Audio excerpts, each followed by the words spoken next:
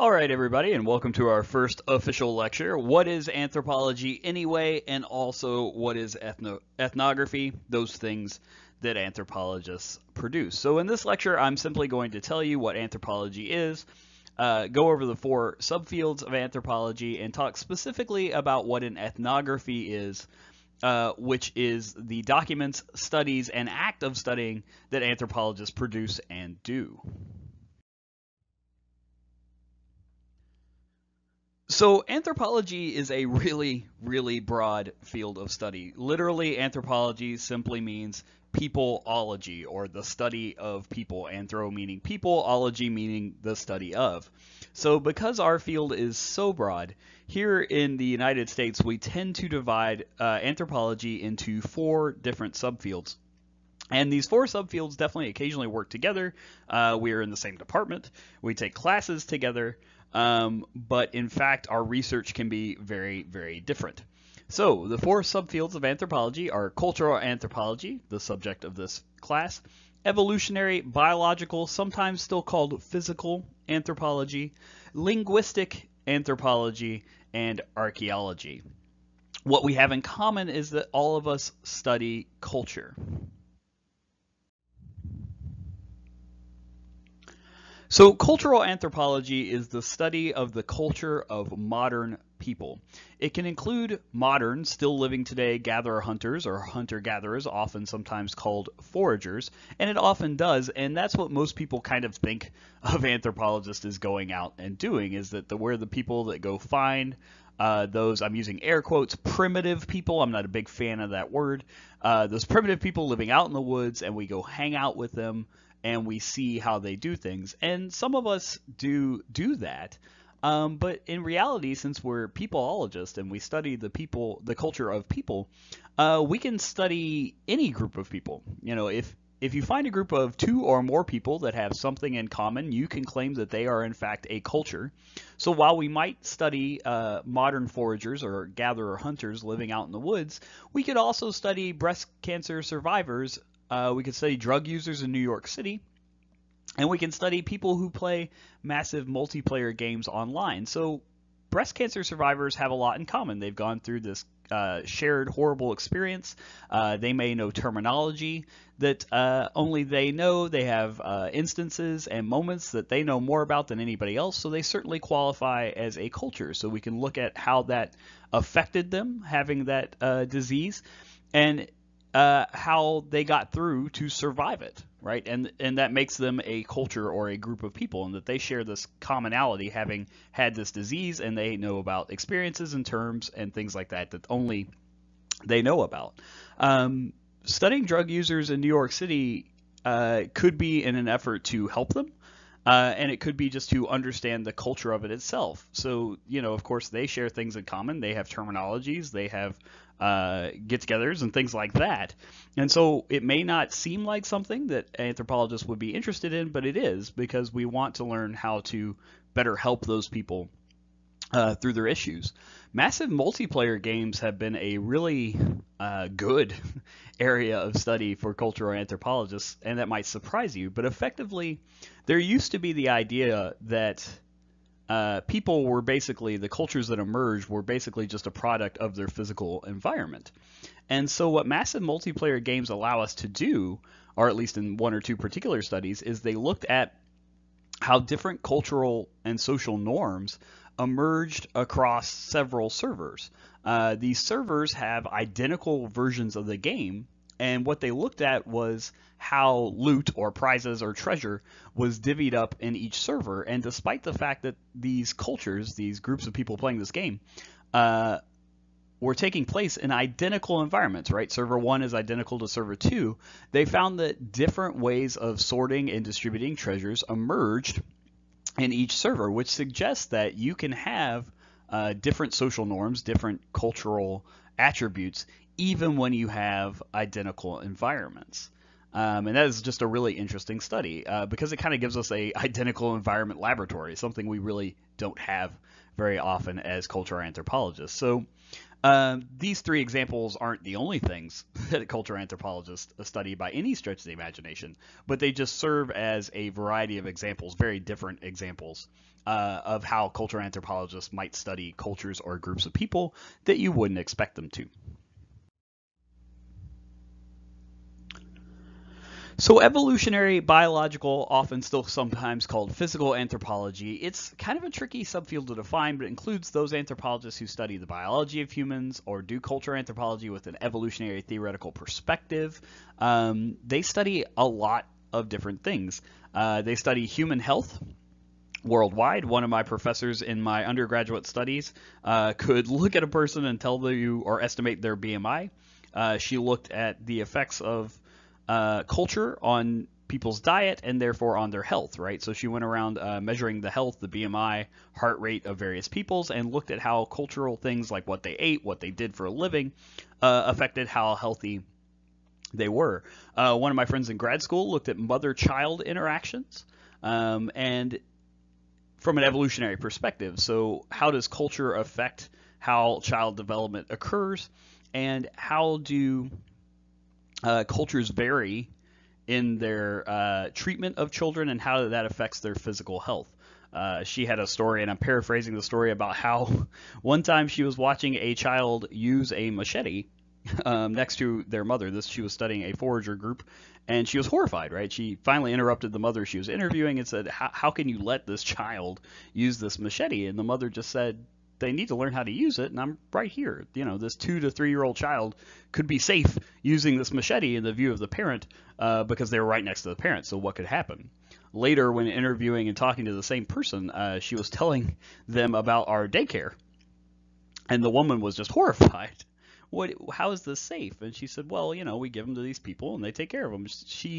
The mother was horrified that we give our children to strangers for 8, 9, even sometimes 10 hours a day. So it shows different parenting practices and how a forager might be horrified to be away from their child for 10 hours, but is perfectly happy to allow their child to use a machete as long as they're right next to them. Often physical, biological, evolutionary anthropologists study modern apes. And that may surprise you because I just told you that anthropology was the study of humans, humanology, effectively.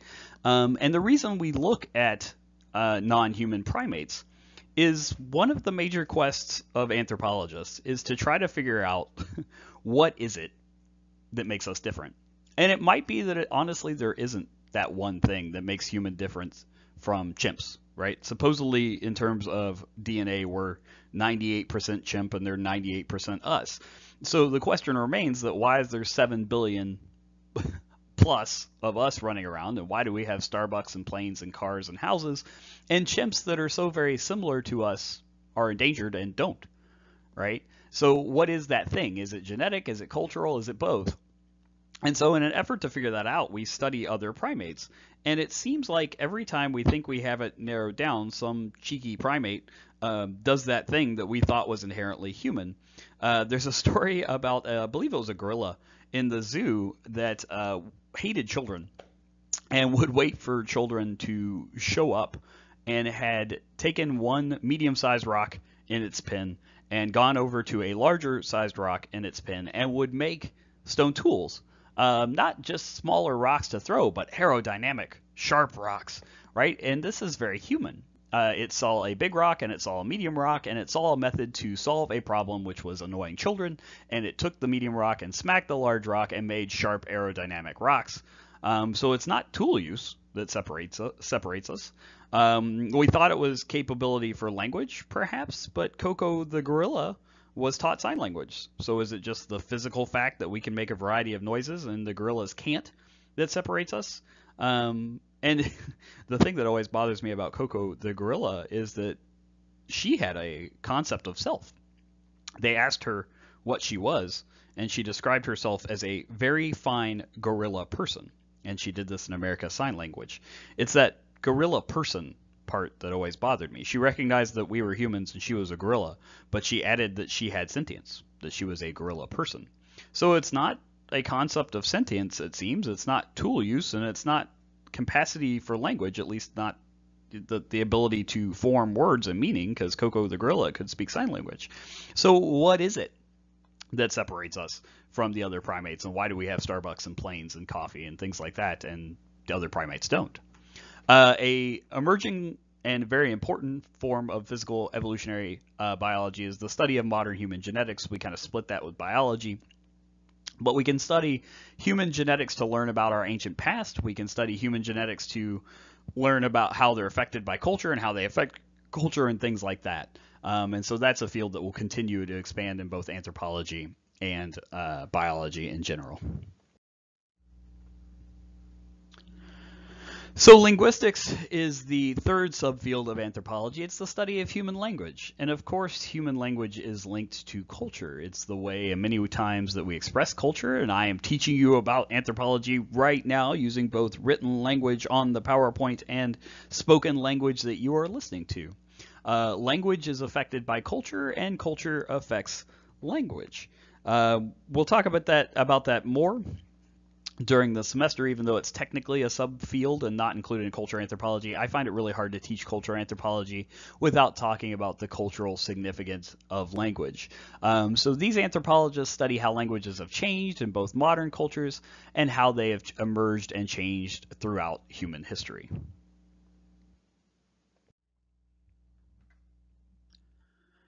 Archaeology is the final subfield of anthropology, and essentially it's doing cultural anthropology but on past people, only using their material remains. It's a fancy way of saying we look at trash and try to figure out what people were doing in the past. Despite the fact that I'm currently teaching you cultural anthropology, I am actually an archaeologist. Archaeologists go out and dig up material remains. We only study humans and occasionally pre-humans. We do not study dinosaurs. Those are paleontologists, very different. And archaeologists usually study ancient stone tools, ancient pottery, pollen grains from plants ancient people used, bones of animals left behind by people, so not bones of dinosaurs. Technically, all the bones of dinosaurs we find are fossils anyway. And believe it or not, modern garbage, which may seem confusing, but there was a project in which archaeologists studied modern garbage. And the reason we did that was to see what kind of view, what kind of glimpse we got at our own culture from looking at modern garbage and kind of thinking about the things we were missing, the things we weren't learning about. So it was kind of a test of our methods to see what we can learn about ourselves from looking at modern garbage in an effort to understand what things we can't and can learn from looking at people's garbage from the past. So anthropologists do collaborate, despite the fact that we do such widely variable things. Examples include ethnoarchaeology, which is a collaboration between cultural and archaeology. It's studying present cultures to gain insight about past cultures. An example would be if we found a group of gatherer-hunter people and we went out and studied how they made stone tools in an effort to assume and figure out how people made stone tools in the past. Evolutionary and biological anthropologists work with archaeologists to do genetic work to determine when people entered the New World. And linguistic anthropologists might work with archaeologists to determine divergence times of language to determine when people entered the New World or went somewhere else. Linguistic anthropologists work with cultural anthropologists to understand how people use different dialects and languages in their work, or when the cultural anthropologist seeks to learn a language, perhaps, to do their field study. Evolutionary and biological anthropologists work with cultural anthropologists, for instance, those studies of human health worldwide and the mother-child interactions that I described are a combination of cultural and evolutionary anthropology. So essentially, we all study culture, and we certainly find ways to collaborate, but I think maybe more than other fields, we are very diverse and distinct in the things we study because anthropology is simply so broad. So I've argued throughout this lecture that the thing that all anthropologists have in common and the thing that cultural anthropologists actually study is culture. So you would think that we would have some really good definitions of culture, but we really don't. I have a definition of culture that I like, but a lot of anthropologists, sociologists, even, and other famous folks have offered forth various definitions of culture. So I'm not going to force you to learn one. But instead, I'll offer you quite a few definitions throughout the semester and kind of let you pick your favorite or cobble together a definition of culture from a couple different ones that I've mentioned. So, one of the earliest and most often quoted is that of Edward Tyler, who in 1871 called culture knowledge, belief, art, morals, law, custom, and any other capabilities and habits acquired by man. He means humans. It was 1871, so acquired by humans as a member of society. He left some things out, language, music, signs, and religion, that are certainly important. But effectively, Tyler sat down to write this definition, and he thought, well, what kind of things do people do? And so he listed them: knowledge, belief, arts, morals, law, custom, and any other. And then he has a second part of the definition, which is, and any other capabilities and habits acquired by people as a member of society. So it's basically, he's lists out things that humans do, but he specifies that for it to be culture, you have to have acquired this habit by hanging out with other people, by learning it from other people. So it's all the things that people do that we learn from other people, essentially, is what Tyler is arguing. So to better understand what anthropology is, I did a Google image search. I used to be in the habit of doing this, but basically if you want to know what people think a thing is, doing a Google search or looking at Wikipedia is often a pretty good way of figuring that out. It might not necessarily be what that thing actually is, but it is a good method to figure out what people think it is. All right, so the first image that comes up, or did come up when I did the search, was this kind of swirly thing. It was probably on the cover of a textbook. And what you see here is a variety of different people, and you probably have already inferred that they are from different places or from different cultures. And you probably did that by looking at their manner of dress, the color of their skin, where you think they're from, so on and so forth. And so this works pretty well as an image for anthropology, because we study different people from different places, and that's certainly true. But then it has this kind of overall healthy message of we're all swirling together to be one human population, and that's good. So it doesn't surprise me that this comes up, and it certainly is true that anthropologists study a variety of people doing a variety of things in a variety of different places. This one is definitely a textbook cover. And what we see here is at the top you see anthropology written, or in the middle, and at the top you see a group of people living deep in the jungle. Some people might describe them, air quotes again, as being primitive. I don't like that word. I find that everybody is modern and everybody has functional solutions to our day-to-day problems. So it's the kind of people you would think anthropologists would study. At the bottom left, I know exactly what that is. That is a group of people excavating in a rock shelter. Rock shelters provided homes for people throughout history, especially those who were too mobile to build homes or didn't feel like building houses. So a lot of times archaeologists find themselves excavating in rock shelters. They're somewhat challenging to excavate in because soil buildup is very quick, meaning that there are very fine layers. Well, actually, it's very slow, meaning that there are very fine layers to excavate. You can dig not very deeply and go through hundreds of years. So you have to be kind of careful to make sure you're moving through the soil layers in a careful and good way to preserve all the context of all the artifacts. In the bottom right is somebody practicing slash and burn agriculture or horticulture, depending on how much they're producing.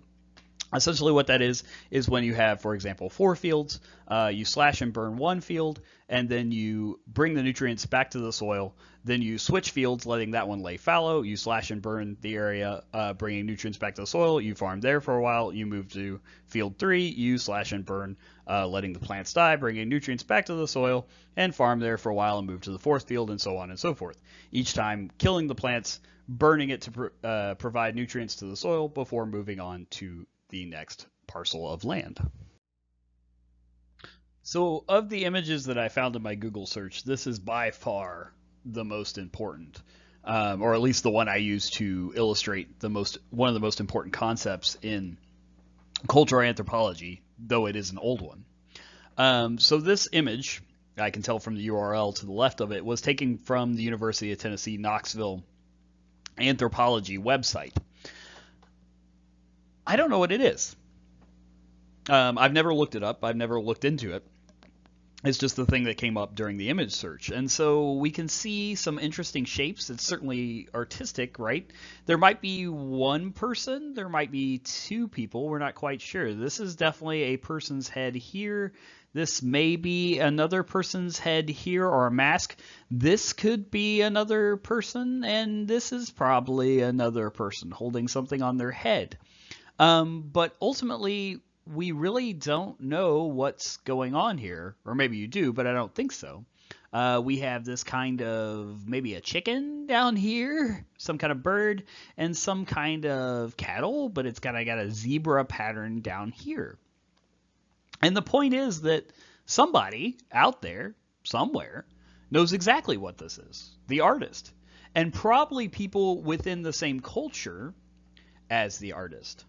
And this illustrates a concept that an anthropologist named Franz Boas came up with. This is something I would write down that isn't on the slide.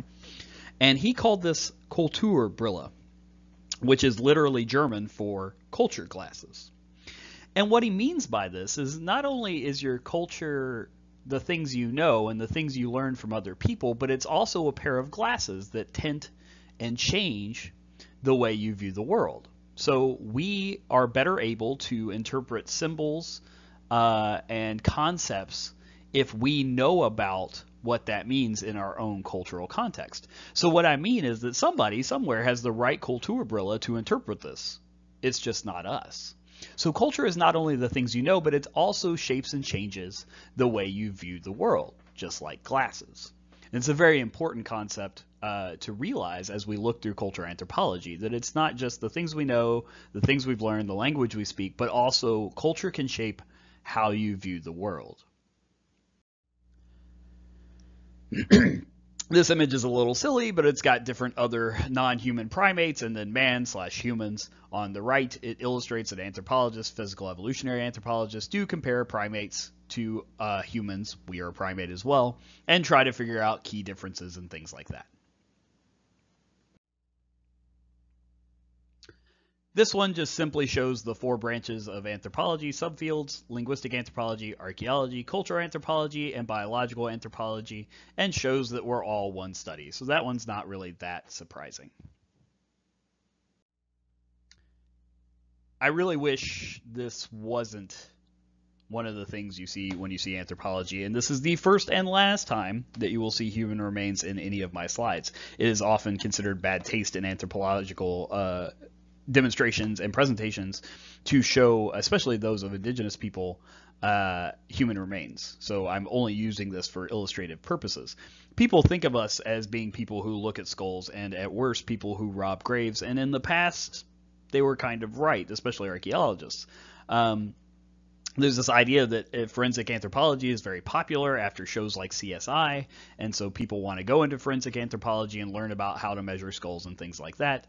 That being said, this person was obviously killed by blunt force trauma, and it is something anthropologists occasionally do, but human remains and the study of human remains is clearly a very touchy subject and not something that I do lightly. When I do study human remains in those rare occasions, I try to have the permission of the indigenous people if I'm studying human remains of indigenous people, and usually I'm doing it because I accidentally found human remains. Very few anthropologists, very few archaeologists at this point want to find human remains, and there are some specialists who specialize in human remains, but we try to study, excavate, and relocate human remains in as respectful a manner as possible. Even though in the past our field has not been great at doing that. This image is kind of silly and incorrect. It shows a chimp on the left. We did not evolve from chimps. Chimps and ourselves share a common ancestor, meaning about 9 million years ago, chimps and us were the same thing. Chimps went to the left, evolutionarily speaking, and we went to the right. But it's kind of a goofy cartoon that shows a chimp leading to pre-humans and then us being slumped back over computers. It's silly and incorrect, and that's often sometimes things you get when you associate with anthropology. So lesson to be learned here: we did not evolve from chimps. We share a common ancestor. We are both modern primates, therefore we couldn't evolve one from the other, but we do have pre-humans in our evolutionary past. So we've spent a lot of time talking about what anthropology is. Here are a few examples of what anthropology is not. Anthropology, sadly, is not Indiana Jones, even though he's an archaeologist. I would consider Indiana Jones to be more of an antiquarian. He tends to steal things and run. Archaeologists spend a lot of time figuring and taking notes about the exact context of the artifacts we find, where we find them, and what they mean. So if you think about that scene in Indiana Jones where he's measuring the sand in the bag and about to put it down, a real archaeologist would have gotten squished by the boulder because we would have been taking notes about how much the idol weighed, where exactly we found it, drawing a map. Archaeologists take extensive notes before removing artifacts. So Indiana Jones is an archaeologist. There are a couple moments in the movies where I'm like, okay, that was an anthropologist kind of thing to do, but really he kind of steals things and runs, and that's not really what we're about. Anthropology is not a store in the mall, even though it is a store in the mall that sells things from other places and cheap. I don't know what it sells. I don't go in there. It smells funny. But if you Google anthropology, often it will correct you to anthropology spelled in German, which is this franchise of stores found in malls. And anthropologists do not study dinosaurs. Archaeologists don't do that because dinosaurs and humans never existed, and we are peopleologists. So cultural anthropologists produce these studies known as ethnography, or ethnographies plural. It's slightly confusing because we will also say that we're doing ethnography, so we use it as a verb. It's the study we're doing. We are conducting an ethnography, and we produce a document called an ethnography. The key to most ethnographies is fieldwork. We study people doing things in certain places, as your textbook says. Anthropologists gather data in the field, and we write descriptions of the culture or subculture that we are studying, and then we write long papers or books about that culture. We do what's known as EMIC. We provide most often the insider's perspective, though we also occasionally use the edict or outsider's perspective. We'll talk more about that in the future. But as your textbook states, anthropologists study something, and we do it somewhere. Right? So we tend to go hang out with the people we study. We'll talk about a few rare exceptions to that, but they are few and far between. So ethnography, the basis of ethnography is the idea is that to understand what people do, their culture, you should probably at least watch them doing it, right? So we go and we hang out with these people, and we write down interesting notes about what they're doing. And sometimes we even participate in the activities ourselves. That's certainly not outside the limits of ethnography. So there are some strengths to ethnography. Often we get the insider's perspective. We try to learn about what it is to be in that culture from people. We realize that sometimes people lie on surveys, and we watch them. Basically, we hang out with them. We do what's called participant observation until we catch them doing something that they say they wouldn't do. So most people of the United States would say that they are patriotic if asked, but don't know the words of the national anthem. So we kind of look for things that cultures say they do, but actually in practice don't end up doing. That's not all we look for, but we certainly pay attention when that occurs. There are also some weaknesses of ethnography. We try to get the insider's perspective. So sometimes we tend to consider the culture in isolation. We forget that people change and want to keep the cultures we study under glass. We kind of have, in my opinion, bad models for how cultures influence each other. And so we try to study them in isolation, but in this increasingly globalizing world, it's difficult to do that. Often anthropologists will become attached to the cultures people they study and ignore their faults.